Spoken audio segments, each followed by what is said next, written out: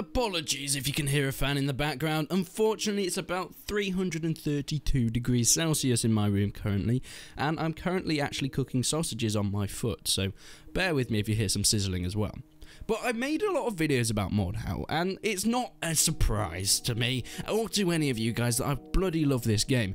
And actually, last video, I made a video on some of the negatives, some of the stuff I didn't like. So I thought, let's flip that on its head and change that around a little bit. And Mordhau came out, and somehow has become one of the biggest games on Steam within 2 weeks. A small indie company managed to create something that has captivated tens of thousands of people. And this is why I think Mordhau did something incredible. First off, Mordhau, what is it? Well, if you haven't played it at all, what are you doing? It's a game on Steam that came out on something of the something. And it's a first-person medieval slice them up, absolutely destroy everybody. There's gore in it, there's decapitation, there's amputation, there's siege weaponry, there's massive 32 versus 32 battles, or you can go into duels. There's also a horde mode where you fight against AI, and there's hordes that come up, and eventually you get harder and harder AI and enemies that come towards you. They get faster and faster and stronger, more armor and better weapons, and eventually you start fighting against goddamn giants. It's incredible. We actually did a clan horde mode back, and we got 64 players on a horde server. Little bit cheating, but we managed to complete the whole of the horde, and it's a lot of fun. In it though, there's also the battle royale mode, and everyone knows battle royale is the bane of any true gaming fanatic gamer. Yep, G Fuel. But the Battle Royale mode isn't actually that played in Mordhau. It's sort of been pushed to the side a little bit by the player base. But Frontlines is where it's at, a 32 versus 32 massive scale battle with capturing points very similar to a more Battlefield type conquest map game mode. But of course set medieval somewhere times. I mean, you can have big long swords, you can have mauls, you can have maces, you can do the sword and shield route if you don't know how to block. You can You can use a bow and arrow if you want to get those pinging headshots, crossbows. You can even go engineers, putting down spikes and barricades and even ballistas if you get enough engineer points. And of course there's cool things like bards, which, my god, the bard spawns in with a loot, and I don't know if you guys know this, but you can actually put in your own MIDI files to the bard's loot playing, so you can play basically any song that you've got a MIDI file for. So there's a guy playing Pirates of the Caribbean, as you'll see here. This is the worst Pirates of the Caribbean I've ever heard. And basically everything else under the sun. God, I hope I don't get copyrighted for that. But why is this game so popular? Why have so many people started playing it? Within the first week or two, it had 500,000 copies sold. Which you might think, for a AAA game, that's nothing. This is not a AAA game. This was made by a really small gaming studio that came from being veterans of Chivalry. As you'll see, has some similarities to Mordhau. They came from it and they decided they want to improve it. A game that was so old, but it still had a hardcore fan base. People loved that game, especially when it came out. It was all over YouTube and everywhere. But what if they did an improved and updated version? And that's how Mordhau spawned. First off, it's a great price. I mean, it was about £20, which is about $23, $24 when it first came out at the opening weekend, which for a game these days is incredible. That's more than half than most games. I feel like everyone's raving about when Bannerlord comes out, but they'll be shocked because Mount & Blade was 15 quid on Steam. Bannerlord's probably going to be around the 30 to 40 mark. I mean, it's such a bigger game than Warband was and more popular. But Mordhau in 2019 came out at £20. With the amount of content that it packs in, it's incredible. And no, it doesn't have a vast single player, rich storytelling, but what it does have is a really concise and enjoyable multiplayer experience that they've chiseled down to the best way it can be played. Now, of course, upon release, there were server issues, but these were mostly patched and fixed in, and it meant that the vast amount of servers meant so many people could play it. If you just take all the filters off, the amount of official server support that these guys have put on is insane. There's hundreds of them. And if you check in the evenings, most of the time you'll have like 50, 60 servers full to the brim with 64 out of 64 players. It's insane. Getting a match can sometimes be pretty tricky if you're trying to go into the official ones. There's so many people playing this game at the moment. And just to see a tiny development team do this is just incredible, and I'm assuming gives a lot of hope to some small indie companies. I mean, it's not all about money, but the money that they have made, the vast amount of money for their team, will be able to improve this game to no end. But it's only multiplayer, so how does it keep its player base? Well, let's talk a little bit about the combat mechanics, because this is the main focus. It is all centered around this medieval combat. When you're in first person, yeah, there is third person, but I wouldn't recommend using it. The weapons are so weighted, they're heavy. You feel like you're swinging an axe, you feel like you're swinging a mace. I mean, if you hit someone in the head with the maul, you will be popping their skull like a melon, and it feels extremely satisfying. Blocking arrows in midair is so awesome. There's so many cool different mechanics and things like that. It has a combat system that, yeah, is pretty easy to learn to start with. Normal blocking and swinging, pretty easy. It's all about timing though. Mount & Blade has a very directional combat system where you can hold any block in pretty much any direction, but this is very different. It doesn't matter what direction you're blocking in, as long as you're facing the enemy, you will block them as long as you do it at the right time. But this is where the difficulty comes in. Getting it at that exact time, you block for less than a second, so having to put that right mouse button down at the exact moment to block an enemy's attack is crucial. And it has more advanced techniques once you've learned that sort of thing, like chambering, which takes up more stamina, but it means you're able to do the same attack as the enemy, and you'll clash in midair, and you'll be able to follow through with your attack, often catching the enemies off guard. Using things like spears are really effective when you're in large groups of people. Because you have that extra range, you're able to stab through groups and get those cheeky spear kills. And I'm talking about cheeky kills for a reason. This is not a 1v1 game. I mean, yes, you can have duels and you can have a lot of skilled games, but when you're playing in teams, never go for the hard kill. If you see someone in front of you, you would never run at them, and this is what makes this game special. I mean, in a lot of other games, you see someone, you shoot at them, and that's fine. If you see someone and start running away, you chase them. This game is not the best idea to do that, because often you'll get killed because there's some incredible players in this. But the best way to play Mordhau is to get the scummy kills, and I know that sounds, oh, that's not honourable. Mordhau is not an honourable game. You go for the brutal, most effective, most efficient kills possible. You want to take down your enemy in the shortest time possible in order to move on to the next. If your teammate is in a battle fighting someone else, you go up behind that enemy and you slice them in the back of the head. You don't go and do a 1v1 off with someone else at the other side of the map. If you see someone that isn't facing you or already engaged with a friendly, you take that kill.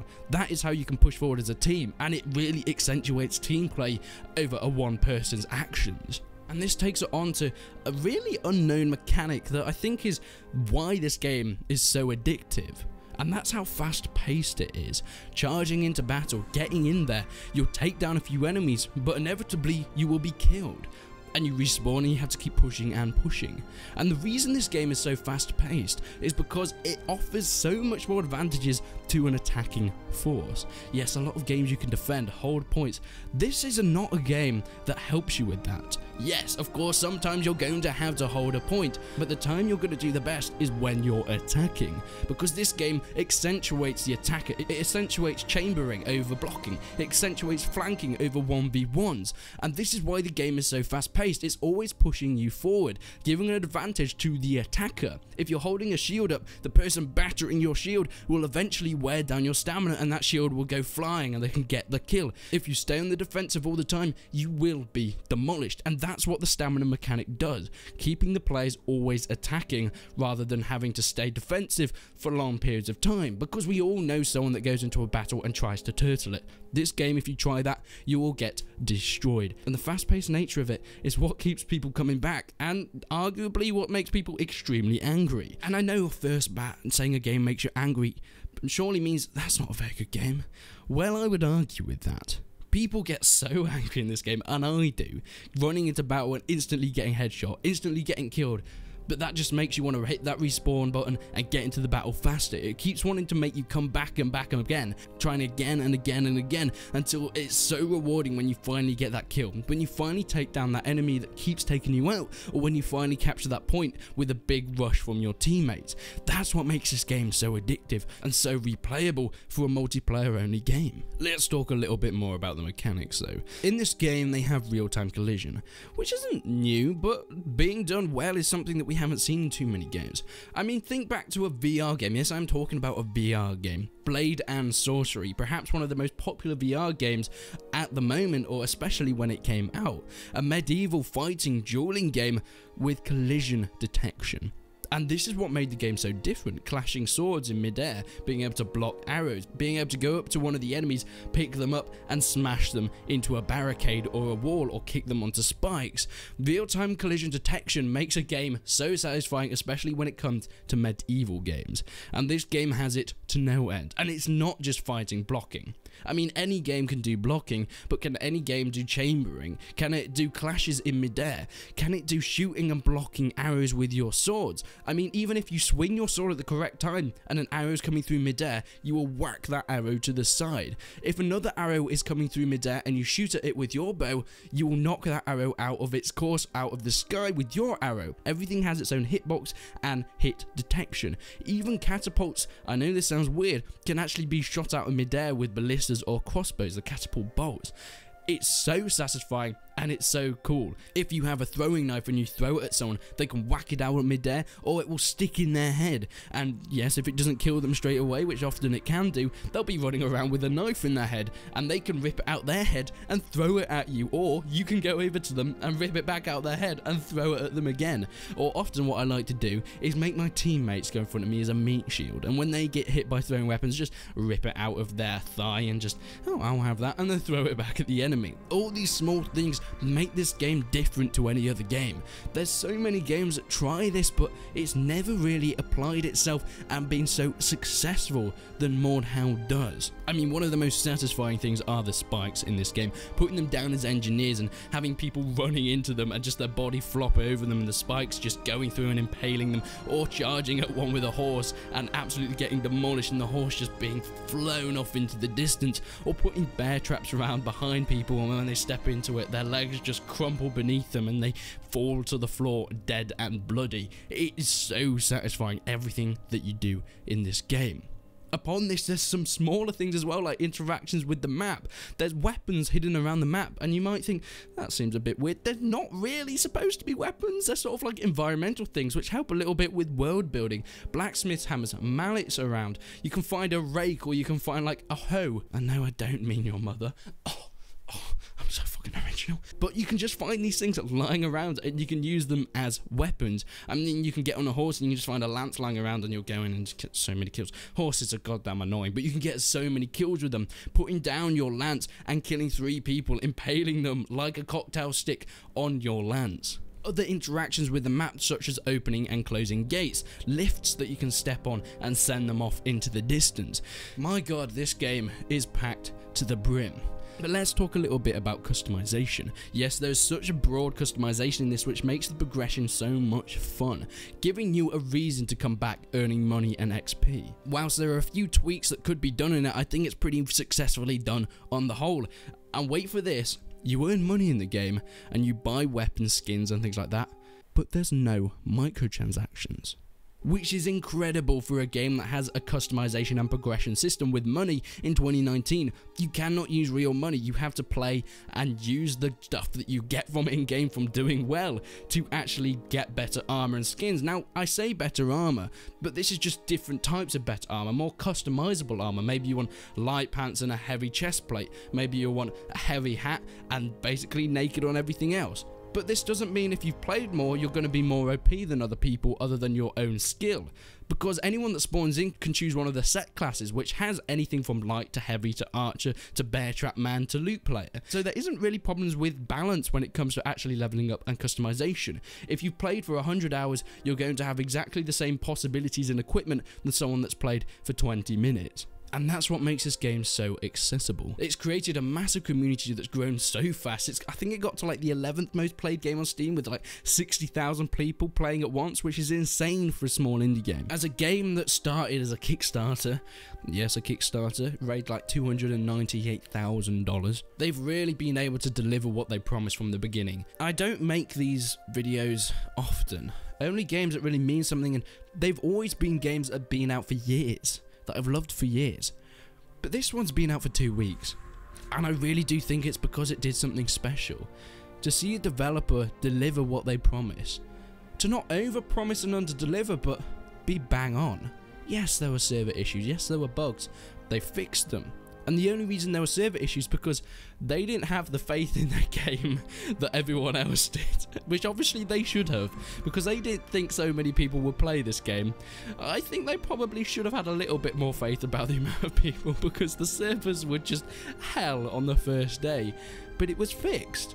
And the developers, I assume they're growing as a team now, and they're producing more content. New maps, modding tools are coming out soon, and I really can't wait. New game modes, bigger servers, which is something that I really am looking forward to. Mordhau has been very rare, having a gaming company that has kept true to itself, and it delivered something that it seems like is widely enjoyed by so many people. And I think that deserves to be praised more than anything, which is my main reason for making this video.